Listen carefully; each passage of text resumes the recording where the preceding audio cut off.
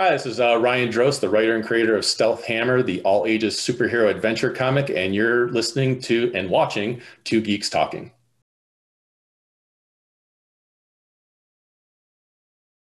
Good morning, afternoon, evening, everyone. Two Geeks Talking is an entertainment industry interview show where we interview the creative people from the comic, film, TV, movie, and video game industries. Of course, I'm your host, Kurt Sasso.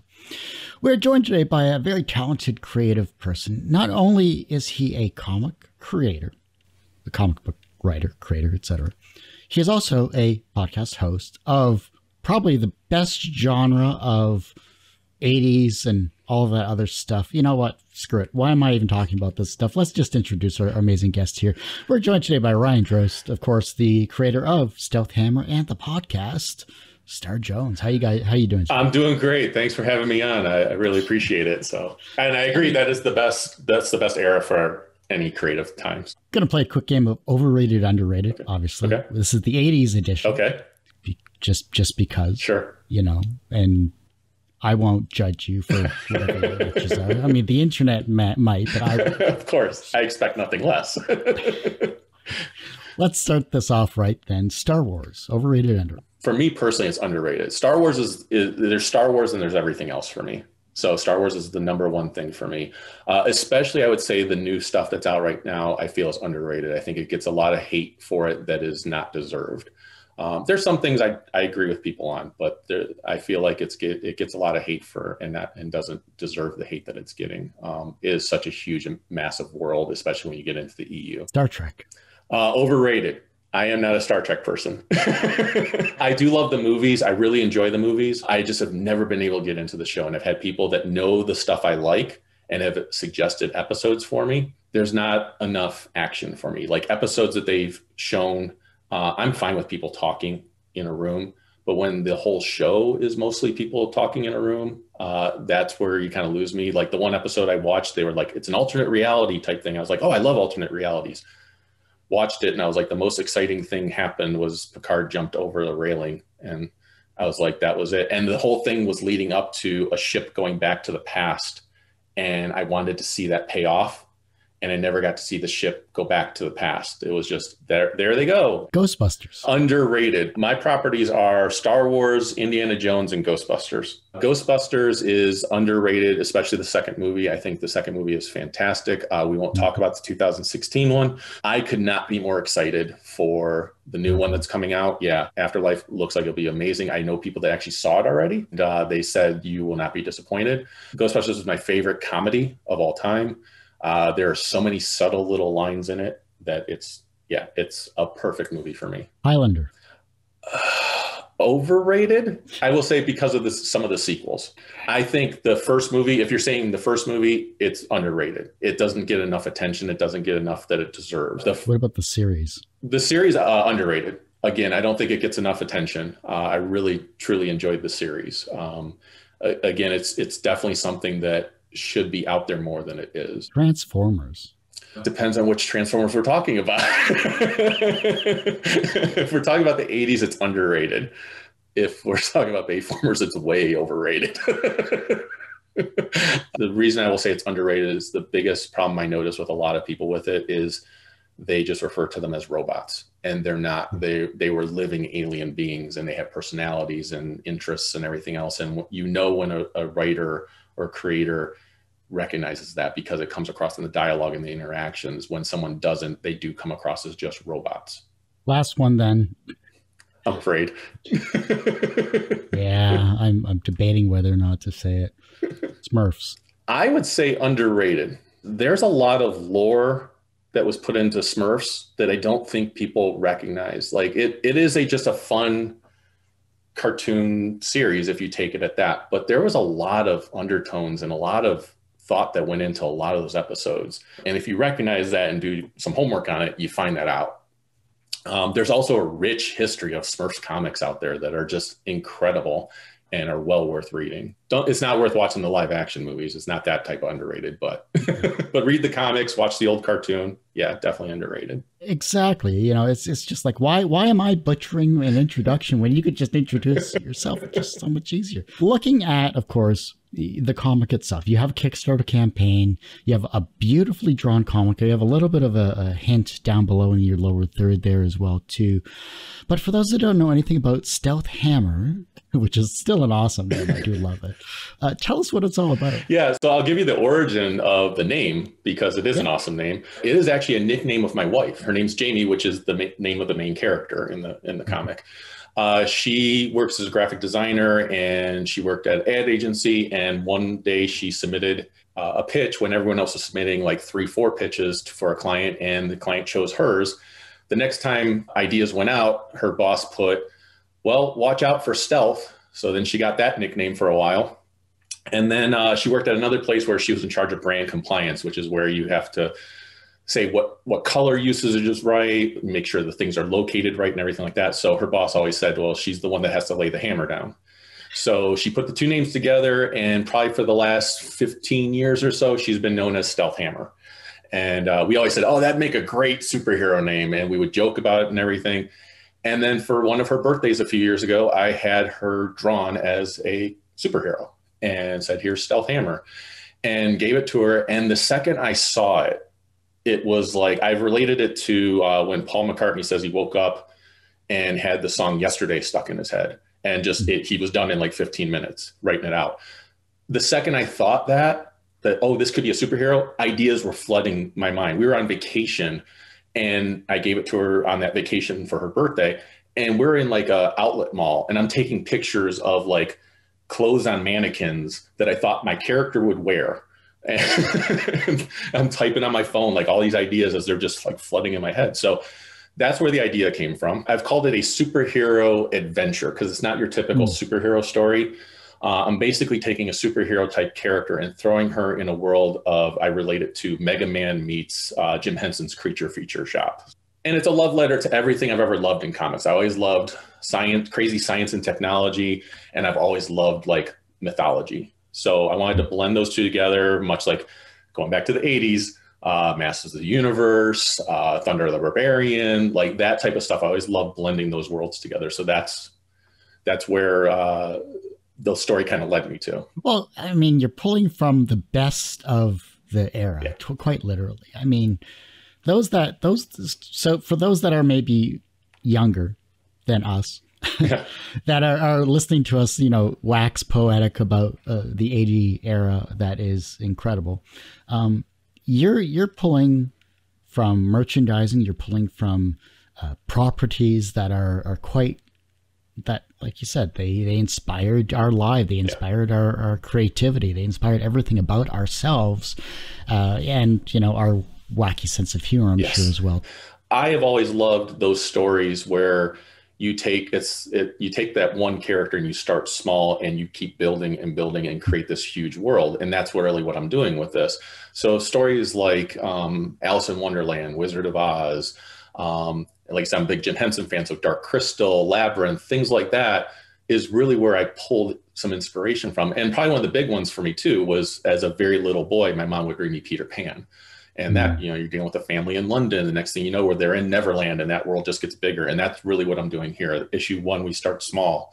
A lot of action in issue 1, but we do start small. And in issue 2, you'll see we're growing bigger. That's what I loved about it, because I got to read issue 1 and I was just immediately like caught up in that world, because you throw a lot of stuff at the reader at once, but it's to entice them to keep reading, because especially like you mentioned Mega Man. I mean, you're taking science and superheroes, you know, and merging them together to make something amazing. And the fact that, you know, and you're also bridging the fantastical with the supernatural of, like, you know, Ari the Elf.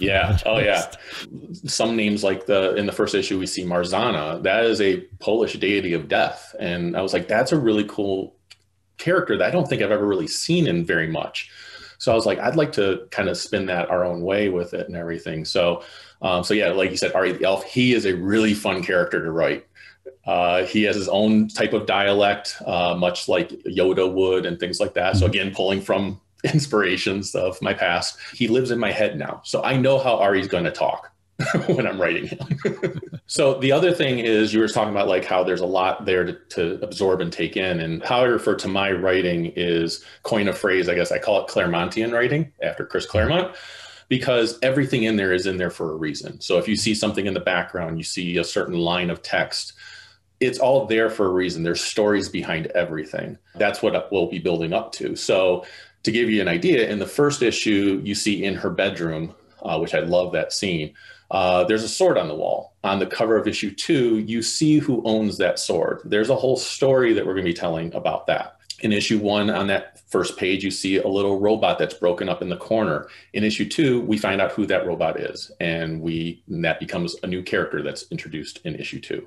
So there's all these little nuggets that I'm planting in there, including little things like the studio, the dojo that she teaches at and everything else. One thing with that was, I always hated it when comics just all of a sudden the hero gets powers and they suddenly know how to fight. So I wanted to put something in there to show she knows how to fight already. So we've established in that first page or second page that she teaches judo. And so I'm like, okay, she's established that she knows how to fight. But the name of that studio is Kodama Studio, and that is related to Japanese mythology, and that will play a factor in the future. So I wanted things where people later on would read something and go, oh my God, that was in the first issue. All these things are planned out. It's great as a writer to call back and provide those types of Easter eggs, because it provides the perfect opportunity for going back and rereading your series. Yes. Whether or not they subconsciously remember that item or not. And at least with this campaign and future campaigns, I'm sure, it's more of a driving force to say, hey, in case you missed it, here you go. Right. And it's a great way to do a wonderful plan. But as a writer as well, you have a great team behind you too. Yeah. And I want to talk about the team, because honestly, a lot of times it's you're a single creative person, you're the artist, you're the writer, you're everyone together. But to draw from other inspirations and other creative talents, who do you have on your team so that we can support? Yeah, I have a phenomenal team. And I tell them as often as possible, because I feel like it's not enough to tell them to make them know how appreciated they are. So starting off, I have my main artist, illustrator, Joel Jackson. He's been an illustrator for about 20 years, doing some independent projects here and there.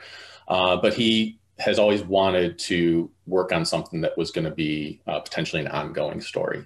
I love his artwork, and it's got this anime influence, but cartoony style to it, but it's super detailed. I needed someone, obviously, for the type of writing that I'm doing, I needed someone that could do detailed backgrounds, detailed characters, but still have that fun all ages look to it. And he just nails that. And he is also a product of the 80s. He is a huge Masters of the Universe fan. He is a huge Transformers fan. So science and technology is not a problem as far as having him on this project. And then we have our colorist. So for issue 1, we did have Ross Hughes, and he is definitely known in the comic industry. He's worked on Justice League and Green Lantern and a bunch of other projects. He just brought Joel's artwork to life. And for issue 2, sadly, Ross decided to retire from doing full issues. He'll still do little projects here and there, but not full issues anymore. He's been doing it for 15 years along with a full-time job. He's like, it's just time for me to enjoy my life a little bit. And I totally understand that. So I reached out to some people I knew and got another legend in the industry to work on issue 2, which is Chris Sotomayor. I've known Chris through a few people. I knew the type of work that he did and the amount of work that he does.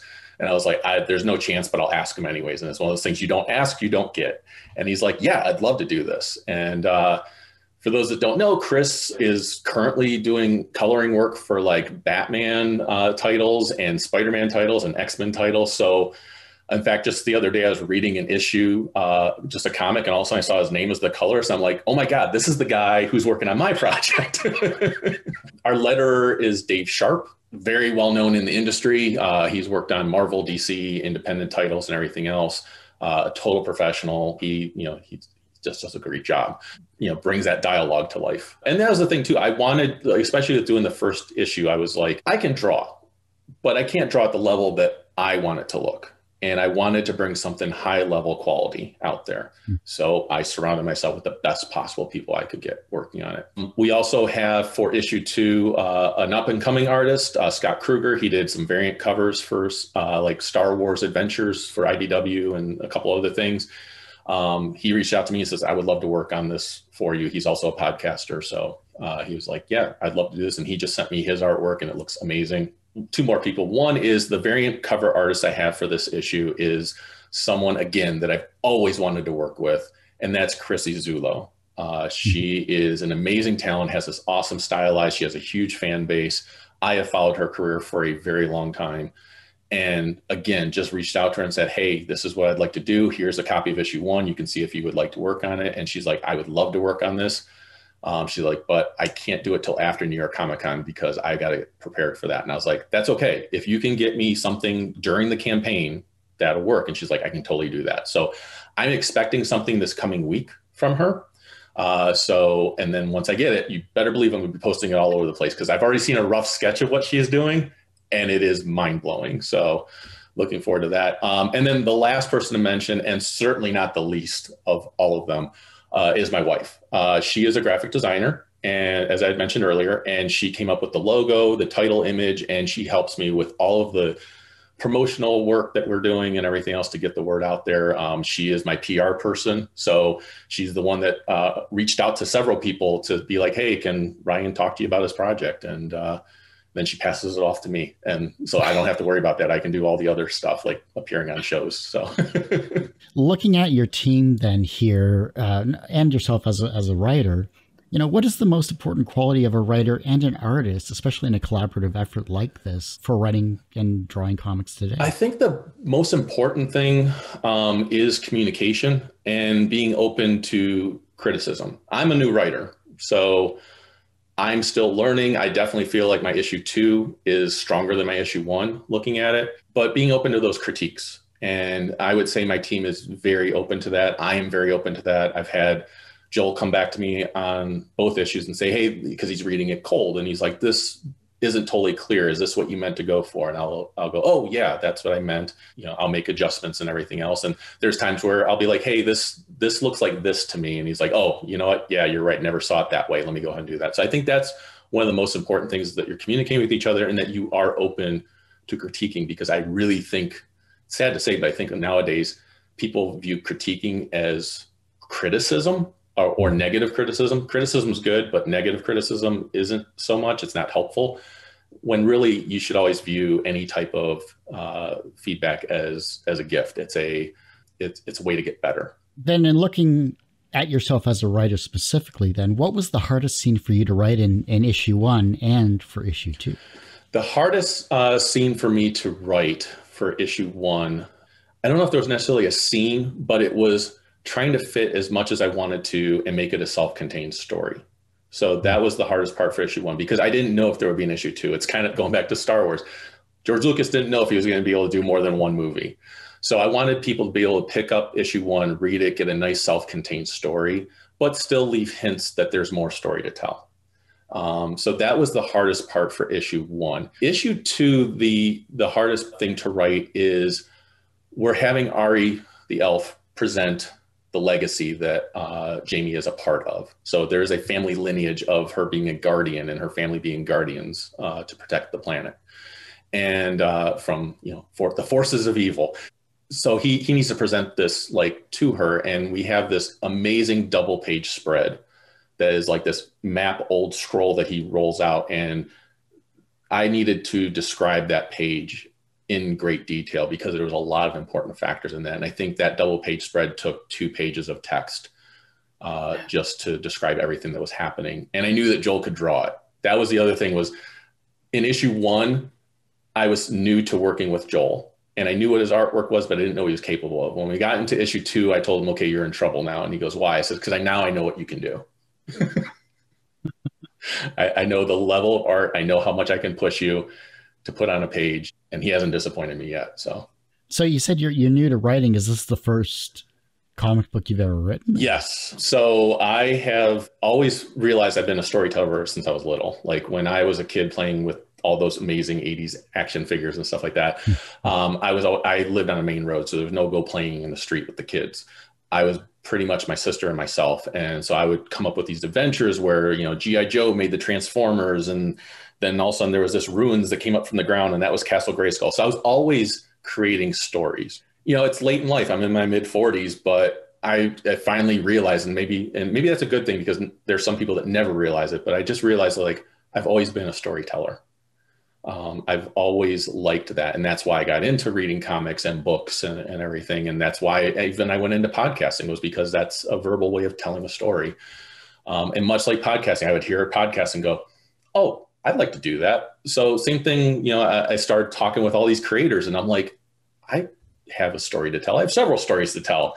And then this is the one I chose to launch it with. And I'm very blessed because I had a lot of people that were willing to critique my writing and give me feedback and make the story stronger and everything. So while it's my first venture out, I also knew that I was new and made sure I got a lot of feedback on it.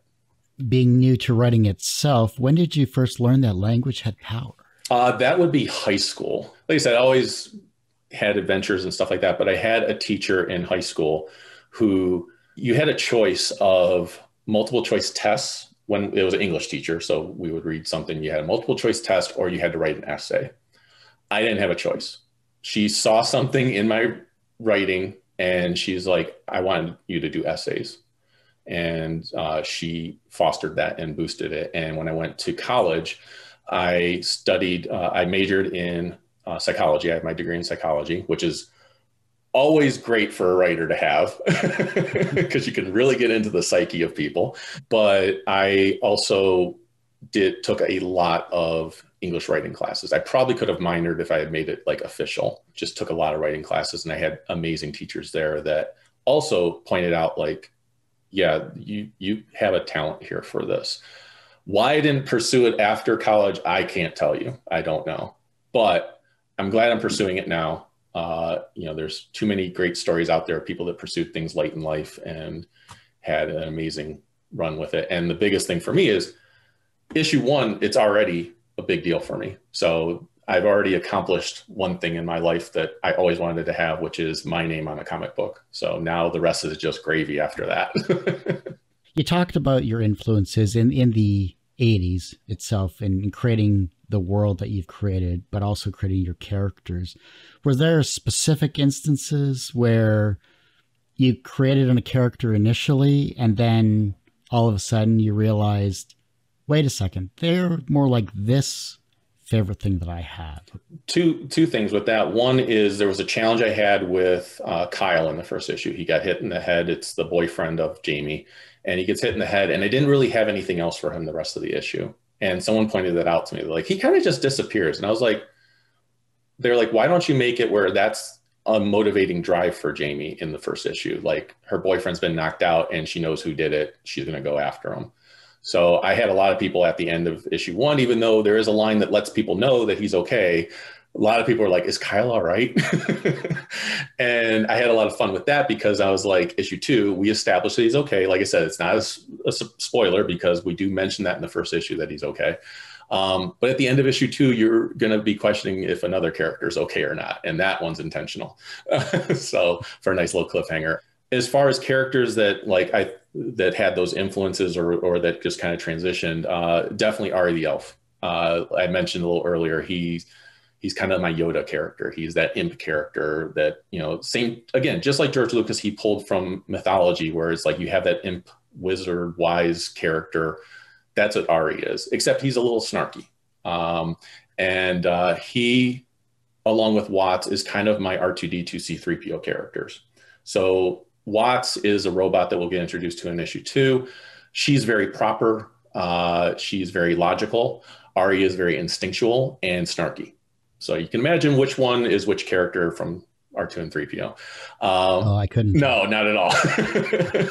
But like I said, he's also kind of like my Yoda character. So, and he really has taken a life of his own, and he's become a fan favorite, and I love writing him. And I like playing the other characters off of him. One of the fun things that is revealed a little bit in issue 2, and definitely will be developed as far as how it happened when we do issue 3, is Ari is addicted to strawberry milk. He almost gets inebriated from it. It's the only thing that makes him happy. And how that came about was my original artist who I worked with, Alexandra Scott. She did a little sketch. She was doing character sheets for me and stuff. And she drew Ari drinking a thing of strawberry milk, and just for the fun of it. And also, and I was like, as a writer, you see something like that and you're like, okay, that's part of the character now. We're going to see what we can do with this. And right away, again, mine just started going, okay, this is how he came across strawberry milk. Now it's his favorite thing. It's the only thing that makes him happy. There's little things like that that develop the character along the way. Now let's go into the Kickstarter campaign itself here. Obviously, the campaign is doing very well. I love, you had a great video, you had a great introduction, Thanks. You have a great team. Talking about the perks then for this campaign, because doing a Kickstarter campaign or a campaign for crowdfunding in general is a second job. Oh yeah. Obviously. What is the psychological aspect behind fear of missing out and your campaign? So obviously the video played into that. We got a lot of nice attention in the first, for the first issue. I mean, I was actually appearing on television and things like that. It blew up bigger than I expected. And I just really want the story to get out there. Like, that's a big thing for me, is everyone that's read it has, fallen in love with these characters. And I just want more people to fall in love with it. That's a big driver for me, is I want to tell a great story that people enjoy. I wanted to make sure that if someone was approaching the second Kickstarter, that they didn't feel like they were missing out with the first one. So we have packages with issue 1 and 2. You can also add it as an add-on if your package doesn't come with issue 1. So that was really important to me, that someone could get on the ground floor who may not have been here for the first one. I never want someone feeling like they're missing out on something. As a comic book collector myself, I hate it when I'm missing an issue to a story that I'm actually really enjoying. From a creative perspective, then, what is your kryptonite? My kryptonite is thinking I can do it all myself. I have burnt out a couple times already, as we talked about. That's probably pretty normal when you're running a Kickstarter. But yeah, I am very much, it's not so much a control thing. It's not something where I feel like, oh, I have to do it all myself. It's just, I feel like, and this happens in my regular work life too. It's just like, if someone's like, hey, can you do this? I'm like, yes. So I am out there, I'm doing, I even just ventured out to TikTok just to try to reach a new audience. And I'm having a lot of fun with that. But I finally had to realize I can't do all this on my own. I'm going to completely burn myself out. So that's why my wife is now doing the PR stuff for me. Joel is getting me the artwork. Chris is getting me the artwork. They're retweeting things. We're getting the message out there. I can't do it all on my own. I'm still doing a lot, of course, because I'm still very tired at the end of the day, but I expect that, and it's totally worth it. But yeah, that's my kryptonite, is just not being able to say no and thinking I can just do everything. I think that's human nature as well, too. I mean, we have a default sense that if we say no, we're rejecting the person, or it's like, well, this person can't do it, I'm not going to ask them again. Right. Yeah, for sure. Do you believe in a writer's block? I do and don't, and I'll clarify that. So I do think that you can get temporary writer's block. I do think that you can reach a point where you're like, I don't know what to do with this. But I think for me, it's something that I can get myself out of very quickly. And for me, what it is it's putting myself physically in a different place. So I'll go for a walk. I'll go for a drive. I'll take a shower. Some of my best ideas come from while I'm in the shower, because I don't have to think about anything else other than washing my body and whatever is going on. There's no other distractions. Let me put my energy into something else. And I think much like anything else, when you're forgetting about something or anything like that, the second you start doing something else is when you remember that. Kind of the same thing happens creatively. Like the second I start putting my energy into something else, ideas start coming for what I was trying to figure out and work on. It's the whole, you can't see the forest for the trees. If you could give up one thing to make yourself a better writer, what would you do? My job, my full-time job.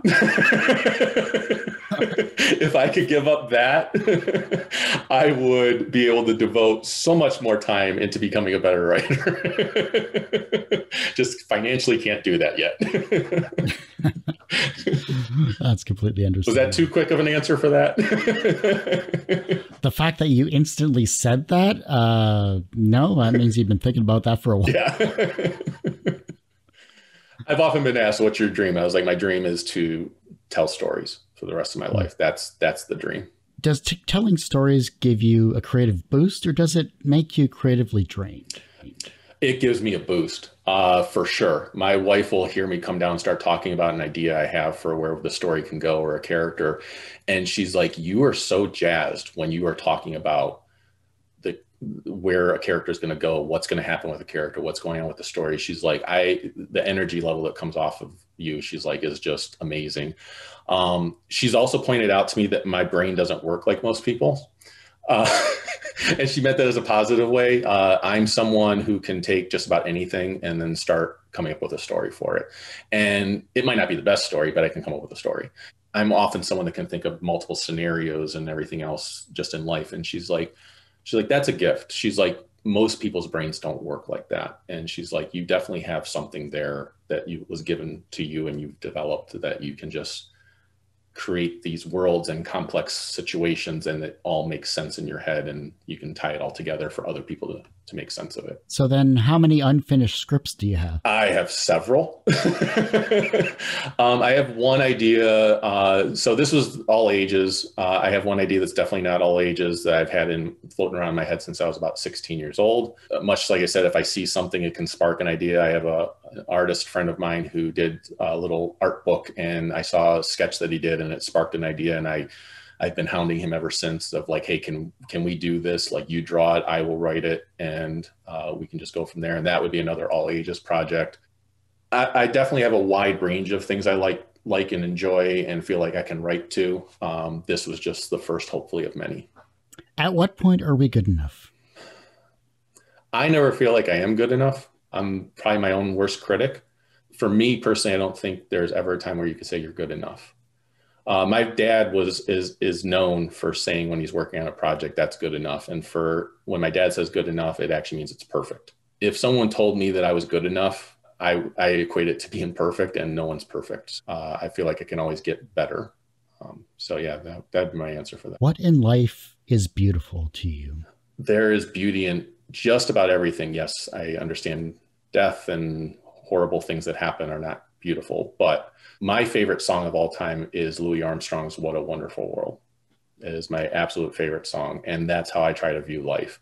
I am somebody who will go outside, look up and look at the clouds and still try to make pictures out of them, and go for a walk in the woods and notice the fall leaves are changing. And if I'm having a rough day, I'll just go out in my backyard and sit on a step with my dog and just breathe in deeply and look around. Like, their beauty can be found in just about everything. What is something that someone should experience once in their lifetime? A trip outside of where you live. And when I say that, I mean completely outside. So at least leaving another state, if you can leave the country. I realize that's not financially sound for everybody. So as I said, even leaving the state, going to a state that is maybe in a completely different section of the country. I think it's important because it gives you some perspective of outside the bubble that you've been staying in. And you start learning about other people's personalities, other cultures, other ways of life.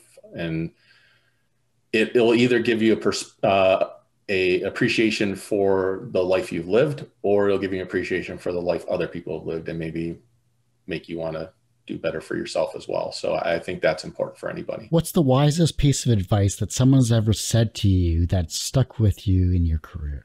Let it go. Not to get all frozen on people, but I had a buddy in college. I was definitely somebody who had a hard time letting things go.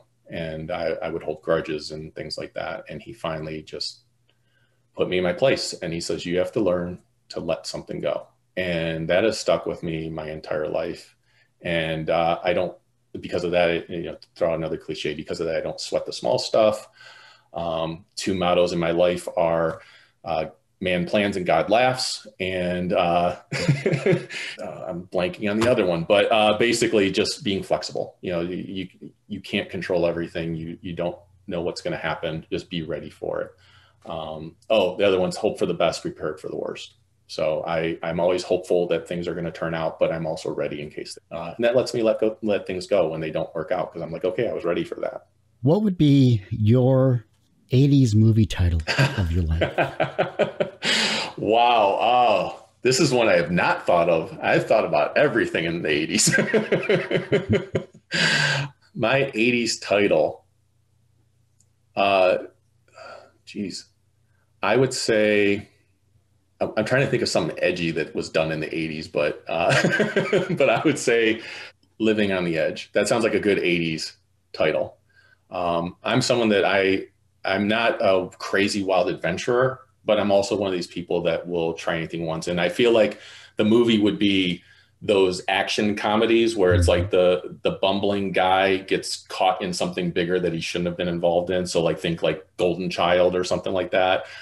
It's just like next thing I know, I'm in Tibet and I just don't know how I got there, but we're just going to roll with it. So yeah, Living on the Edge would be the name of it. Then what would be the 80s soundtrack? Oh my God. It's got to have at least 2 80s montages in it. Oh, totally. So yeah, there's definitely got to be some hairband music in there.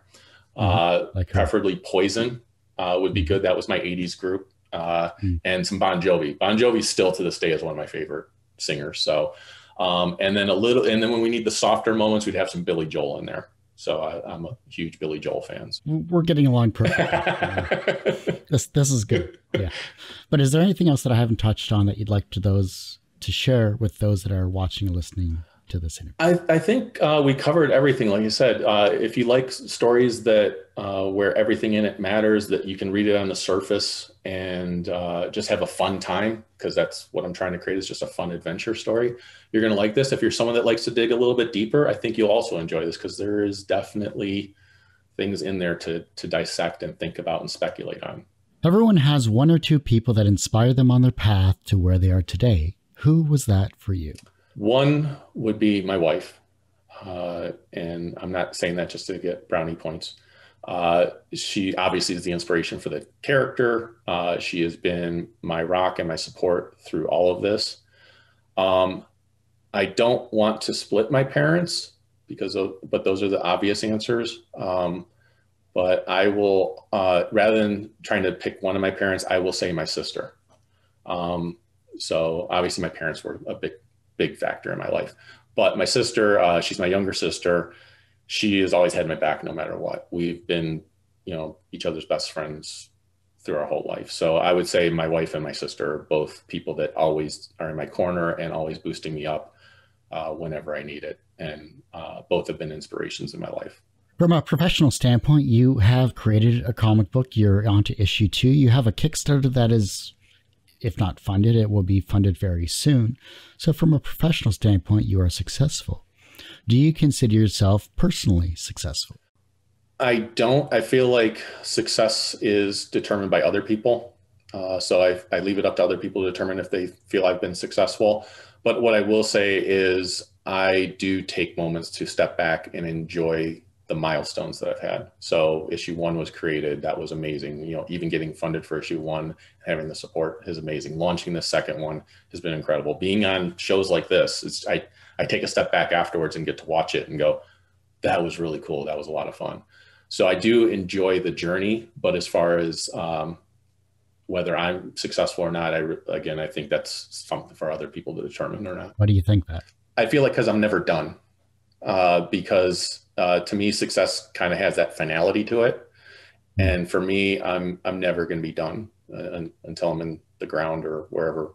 By the time I pass away, there might be my brain might be in a robot, who knows? I'm never finished. So therefore, I will never look at myself as being successful, because to me that there's a finality to that. The reverse of success is failure. How do you deal with your failures? Failure for me is a gift. So yes, I do let myself be sad about it, but I'll pull something from another influence that I had, which is I loved the show Lost when it was on, and there was a line from that where the main character Jack says, I let myself envelop that fear, or in this case that failure, and I give it 10 seconds. I let it just fully envelop me, and then sometimes it's longer than 10 seconds, but I let it fully envelop me, and then I go, okay, what can I learn from this? What can I do? I mean, our first Kickstarter was not successful, and then I learned a lot from it and launched it again with making changes to it, and it was very successful. So I'm I'm not someone that gives up. Hence, that's a tagline of my character. She says that's not how this story ends, is her tagline, which is actually a line my wife has used in life, which is where I pulled it from. And I'm like, I can't let my character never give up if I'm willing to give up. So I just learn from the failures. I just analyze it, take a look, and maybe that's a psychologist in me, but I analyze it, take a look at it and go, okay, what can we do differently to make sure we get the outcome that we want? So, yeah, I fully embrace the failure and let myself be sad about it and all that. And then I move on from there and figure out, okay, what can be done to make it better? The younger generation is looking at your work and they're becoming inspired to be creative in their own way. And hopefully the 80s influences inspires them to watch some really good old shows as well, too. How can they inspire the generation that follows them to be creative? I think the biggest thing is for them to be willing to look back. I know that was a big thing for me growing up, was I watched a lot of stuff and read a lot of stuff that was around before me. So I'm well versed in Abbott and Costello and the Three Stooges and the Little Rascals, along with all the black and white monster movies and all that type of stuff. So I grew up with looking back at old radio dramas and things like that. Reading a lot of classic books and everything, because there's so much to gain from those, because they pulled from stuff before them. And I think that's a big thing that this next generation can do, is don't stop just because it was before 2000. There's so much access to so much stuff now that we never had, and we were able to go back. I mean, I took trips to the library to be able to look into all this type of stuff as a kid. All they have to do is pull up their phone and they can have access to tons of stuff. So be willing to look back at that. Don't be afraid of, reading things and exploring things. I think that's the biggest thing, is to realize that all these things that came before you, you're not the first person to come up with an idea. I guarantee that. Like, there's nothing in Stealth Hammer that hasn't been done before. I'm just trying to tell it in a way that works for me and that I think might be a new, fresh look at it and everything else. But you can obviously see all the influences in there, and that's not a bad thing. So, and I can tell you the people before you pulled from influences before them and before them and before them.